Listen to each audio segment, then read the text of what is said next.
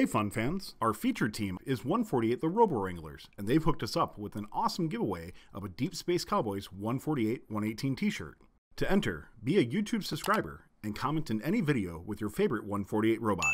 You can enter in any video that has his intro through October 9th, so make sure you comment below. How does your guys' team approach kickoff every season? What does your team do that you think maybe results in a more successful season compared to what other teams might do?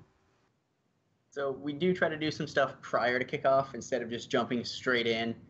We do a lot of team building stuff, and so we'll all come down to the lab one day and we'll participate in design challenges where we'll break off into groups and we'll compete against each other just to get ourselves back into the design process and have some fun while we're at it. Then we'll have days where it's just for fun. We'll bring video game systems, we'll bring board games. We'll usually play some Ultimate Extreme Robowrangler Dodgeball, as Tyler decided to put up right now. Yeah. I just want to point out, by the way, that our old producer Nick, I think, just blew out a knee at the end of this clip. By the way, so. Yeah, Nick is a beast in dodgeball. By the way, Yes. We don't have. So there's really suggested rules in Ultimate Extreme Robowrangler Dodgeball, but the mentors kind of just get to do wherever they want, and Nick takes that to the extreme. So, what's the worst injury that's occurred playing? Actually, our operator last year, we were playing in the lab. I forget. The day before kickoff. The day before kickoff, and he actually broke his wrist. He fell back and he broke his wrist playing Ultimate Extreme Robowrangler Dodgeball. But he got the cast off before our first competition, and that's the important. Yes. Team player. Okay, sorry. Go ahead, Josh. Kickoff. That's exciting. So on kickoff, back to the subject. We'll spend almost the entire day doing a very detailed game analysis. So we'll find out where we think the points are and what we'll prioritize of our abilities. So where we need to put most of our efforts, especially early in the season. We will usually define goals of what we want to do, and we will decide how we're going to achieve those goals, and we'll work toward those achievements. We have a championship map too, where we have to plot the path to winning the world championship, and we figure out how to progress through every single stage of that map. So we'll figure out how to get out of our division. We'll figure out how to get into the finals, and then we'll figure out how to win the finals. And then after kickoff, we'll do routine regular discussions with the whole team to kind of keep everyone updated on where we're at with all those goals and achievements. But most importantly, probably at the end of the day, every year at kickoff, we play more Ultimate Extreme Robowrangler Dodgeball. It's a running theme going on here. Yeah. Oh yeah, you guys want to talk more about the roadmap?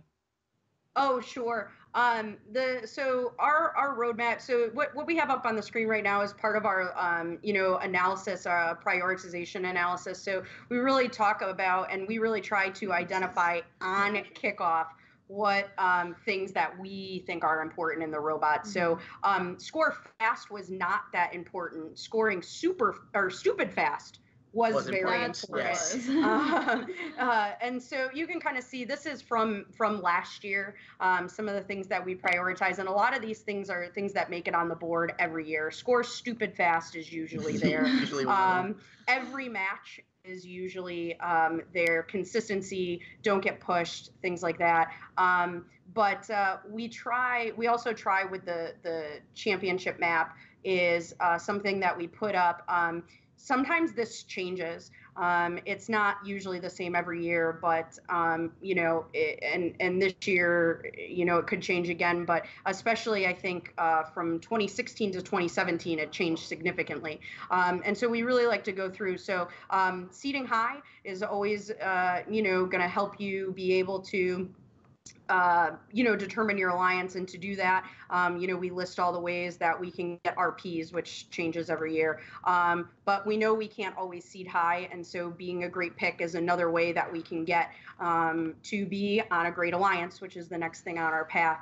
And then winning a division, it's been the same for a long time. Win 2 quarterfinals, win 2 semifinals, win 2 finals, except in 2015. It was not the same back then. But we don't think about 2015. Hey, we loved 2015. Well, you guys liked We don't 2015, know I'm why sure. it's such a bad rep. 2015 till the end. But you know, and so going through that stuff kind of helps us refocus and say like, okay, our ultimate goal is always to win a world championship. What are the steps to get there? We don't take those for granted. Like everybody knows what those are. We like to review them. You know, being a rookie and stuff, this was my first year of actually being on the team, and it kind of gives you a literal, okay, this is what we have to do in order to win. And it was just, it's kind of that clear, you know, people can explain it, but seeing it right there in front of your face is just kind of that, oh, okay, so that's, okay, got it. So it's really cool that I like that we do that. So we have a lot of kids that come from Vex, and actually it was a very infamous conversation during kickoff last year that happened. But you know, in Vex, you just win every match.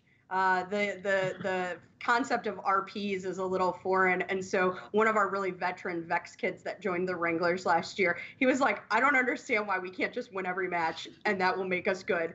And so we kind of those were the days. Season. Yeah, just win every match. Like, what's the downside? Just win every match.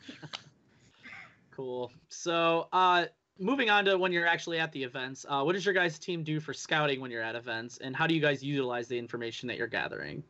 Sure. This is kind of my wheelhouse. I'm one of the scouting mentors on 148. So we actually had a complete redesign of our entire scouting system last year that was led by our 2 lead scouts last year, Fran and Faith. So Fran actually graduated last year. Faith is going to be a senior this year, so we still have her. So we actually utilize Google Forms. And so first thing we do is we have a Google form for pit scouting. Our pit scouting is really, really simple. We used to ask a ton of questions and realized we weren't getting any actual useful data from that. And so our pit scouting, we really stripped it down this year. We ask just a few basic things. We asked about drivetrains. We asked about programming language, mostly so we know if we can support that team or not. And we ask what we wanted to know, what level they started at. That was important to get to know in pit scouting. And then we started asking number of batteries. That was a question we started asking because we started using the larger Anderson connectors. And so we couldn't share batteries with our team members anymore a lot of the time. And so we actually started asking that as a question, just so if we're going to go on a long elim run with a team, if they only have 2 batteries, that could actually start to cause problems if we can't loan them batteries. So that's really all we ask on pit scouting. And then the next thing we have is our match scouting. And this is, again, a Google form. The kids literally fill these out on their phones. And so we have battery packs in there, and we tried to make it as user-friendly as possible. And so it's really, you can click on it during a match. We still had paper forms, so they could more easily kind of scout and just write things quick. But then they would take their form right at the end of the match, fill out the Google form with all the information that they had written down. And like I said, we tried to make the Google form pretty user-friendly. We've got lots of pictures in there. It's if you go to the rocket levels, like we even like highlighted the rocket level, put the game piece, like make sure that we can't enter in the wrong data and things like that. So all of that actually goes into, if you're familiar with Google Forms, goes into a Google Sheet. And that is our scouting database. And so this tab that we're on right now is just the raw data. That's pretty boring. But the second tab there is our QC. This is actually something we started doing new this year. So we actually pull the data from Blue Alliance, and we don't use Blue Alliance data for this, but we do. We pull the matches and the team numbers, and we can actually see if we've entered a response for every match for every team. So you can see those yellow cells there are teams that haven't been entered. And we actually started having people go watch the webcast for anything that we missed and going through and filling those in if we felt like we really needed them. So that was kind of like a cool system that we developed last year that worked really well. The next tab I believe in there is that's just a team list. That's just for data usage. So this is our actual list I deleted the team numbers so nobody gets salty about where they were on our list. So this is what we actually, when we're in the scouting meeting, we actually make categories to try and make it a little bit more fun. So at the top, so you can kind of see some of the categories. And we actually, if you hover over, I think the Franklins or the home slices, we theme them after which event we're at. So the categories are themed based on what location we're in or like inside jokes we have at that competition. But if you highlight them, we lay out the criteria for those lists. And so we may be looking for a specific thing in a partner, and we kind of put all those people there. And then we'll pull in some of our data with our stats about the things that were important. So I believe this is the state championship list. So we were really looking for in our third pick what level they started on, what level they ended on, and a few other things. So we really like highlight that data so we can see it and order it appropriately. And then the next tab in there is the actual list. So this is what we use during alliance selection. And you can see on the left-hand side, we X off who gets picked. We null teams as teams not from our list get picked and move them up. And then we have all the data on that slide too. So if we need to make any last minute changes, we can. We have like little comments and notes about certain teams so we can remember like what we talked about at the meetings. And then I think we have in the analysis tab, that's just data. Yeah, I'm not, yeah, I think the rest of that is just, for data purposes. And then we have a tab for improvement. So then when we get to elims, we have a different form because we like to collect different data for elims. The things that are important to us in qualifications are not necessarily what's important to us in elims. So we actually create a whole separate form and a whole separate database for that. So it's a simplified version, really simplified, because we're usually looking at more alliance strategy than individual robot performance. But we do collect data, and if we take a look at that scouting database for the elims, we actually have like a special tab in there. If you can go to the second tab, that's just the raw data. So we actually break it down by alliance. And so you can see this is from state championship. I didn't erase the team numbers from here because this is all just pure data.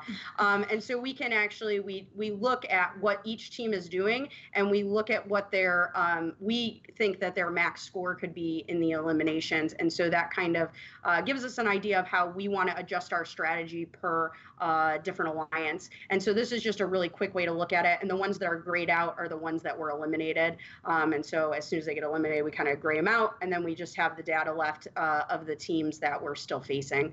So like I said, this was completely redone this year. We like literally revamped our whole system. And like I said, our 2 lead scouts were pretty much responsible for that, along with a couple of the scouting mentors. We find we really liked it. This like is probably the system that's worked the best for us in the 10 years that I've been on the team. It was really smooth, really solid. We had all the data that we needed at our fingertips. We could correct things when we needed to. It was awesome. I'm really passionate. Scouting is like my favorite thing in FRC. I guess it's the math brain in me. I just love all the data and stuff like that. So it really worked for us, and we really, really liked it. So, hey, Adrian, there were a few questions just in chat. We'll just field right away, asking why Google Forms and not using an app, and then if you guys publish these at all. So we haven't discussed publishing them, but I will think about it now. And we don't use an app because we're lazy and we're really good at Excel. So related to that, just the only thing I can think of is like, some events obviously are not always good for like phone service, etc. So. Yeah. For like the forms, if you're filling it out, well, does it just store it offline until it gets connection and can push the data out, or does that cause problems at all? We did not have significant problems with that this year. We did have some data issues, and when we ran into those, we would just keep the paper copies, which is why we wanted to keep the paper copies, and we would wait until we had signal or wait till we get into the hotel, and then we would just enter the data. So we would kind of have like a separate place to store that paper, and then we would know like, okay, now we've got to enter these in to make sure that everything's complete. And actually, this year we did something new based on a terrible situation that we were in. The Texas State Championship didn't have enough seating, and we were all super crowded, and it was not an environment that was going to be conducive to getting any type of good data. So we actually sent some kids back to our hotel to watch the web stream and scout from the web stream. And then we actually kept doing that because it was so useful. When we missed data, or when we just had situations like that where we weren't getting phone service or something, we could have those kids enter in all that stuff so we didn't miss anything. And they would come to the event. We usually stay pretty close. It's not like they were, in some, prison hotel cell or something, just, 148 scouting, and we never let them come to the event. But they would maybe come to the event for a couple hours. We would gather up a lot of missed data or things like that, or things that need to be entered. Then they would go back to the hotel, fix everything, and come back. So worked really well. Cool.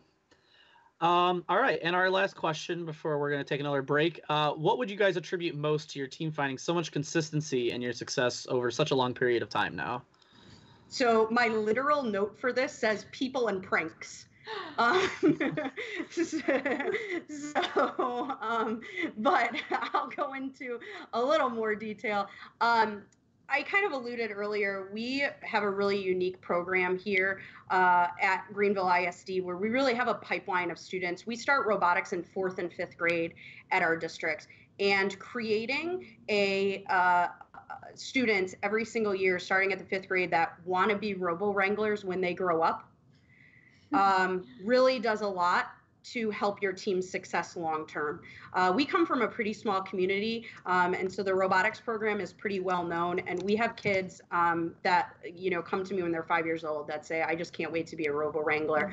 But having robotics available to them starting in 4th and 5th grade is really how we get that excitement built up. And we've really created a culture on our team and in our community that really celebrates robotics, and that I think has been the biggest key to our success. Definitely, over a long period of time. So, and like I said earlier, we take our goals really seriously. We want to have fun, we want to make friends, and we want to chase excellence, but we really focus on having fun. So our prank war with 118 is kind of infamous. We even have a banner for it now. It's hung up with all of our other banners. We're very proud. We have officially won. We're very, very proud of that banner. But that is really fun for us. We spend whole meetings talking about how we're going to prank 118. Oh, yeah. It is amazingly fun. And there's been tons of pranks over the years. They've gotten us pretty good, and we've gotten them pretty good. And obviously it kind of, it started before my time. But my first 118 prank was the ball pit. In 2011, which was amazing. And then they did the mustaches in 2013, which was also incredible. And we still have them all hanging up in our shop. Yeah. It was really awesome. On your desk, actually. Yep. Yeah. They're everywhere. And then there were a few more throughout the years, but then last year we blacked out 118's robot at Champs, which was awesome, in black foil. That was actually Mentor Nick's idea. So he wins points for that. Yep, that one right there. And then obviously the drive-through this year was the best. Yeah. I wasn't even there when it was filmed, but I think you guys were. Josh was I talking. had to drive it. I was there. Yeah. Took a couple shots of it. Yeah. Oh, yeah. That was some fun. Yeah. Yeah. It was really great. We make a lot of memes too, TBH. We have an entire Slack channel dedicated to memes. We were going through it, and we should have put more in the media folder, but there were just too many. And so we like to make fun of ourselves as much as we, make fun of each other. I don't even know. I don't know. We just have a lot of fun. Our team culture is really the most important thing to me. Robot success, on the field kind of just comes with that. We're a well-oiled machine at competitions, which allows us to really take advantage of luck when it comes to us, because luck is part of any championship run. Tyler just threw up some pictures of some game nights that we do, movie nights that we do, just to have fun with each other, do some team building in our shop, and really create, the culture that we've created. But especially when it comes to getting on Einstein, when it comes to making a championship run, we can all rely on each other. We all know each other. We've all beat each other in Mario Kart. We've all... Actually, I don't think Emma's ever beaten me in Mario Kart. But... Oh, shade, the shade. JVN usually beats... No, D-Row actually always beats everybody in Mario Kart. Why am I not surprised? Why am I not surprised? And so we just know each other really well. And so when we're at competition, we can just focus, laser focus. We know how to laugh with each other, but we also know that when it's time to get serious, we can all trust each other, and we're all there for each other. And this is Josh's favorite meme. Yeah. Put it up.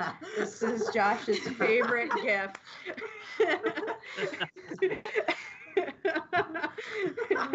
I don't. Okay. I think I remember last year. Accurate. One of the referees asked why we had those little Lexan flaps on the front of our robot, and that is JVN's way of describing how they move. was that? So. Well, and I think last year too, you guys, I think you guys published all of your Slack emojis. I think it was last year. Yeah. So I remember seeing that. So that's another good example. Thanks for watching. If you want more fun content, be sure to subscribe and ring the bell to be notified about our latest videos. You can also directly help support Fun by visiting our Patreon at patreon.com/firstupdatesnow, or by subscribing at twitch.tv/firstupdatesnow. Thank you to all of our co-executive producers, keeping Fun loud, live, and independent.